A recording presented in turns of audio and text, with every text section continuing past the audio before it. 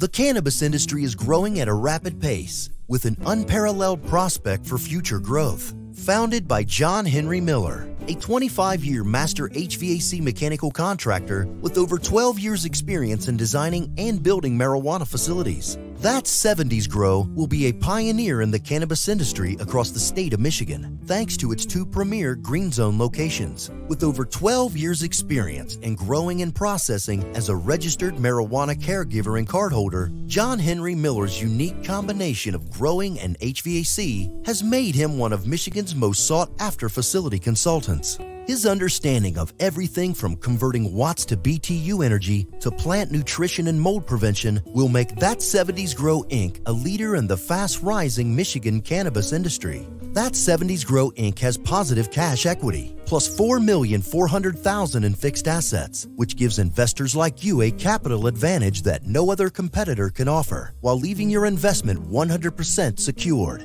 Fill out our investor application today.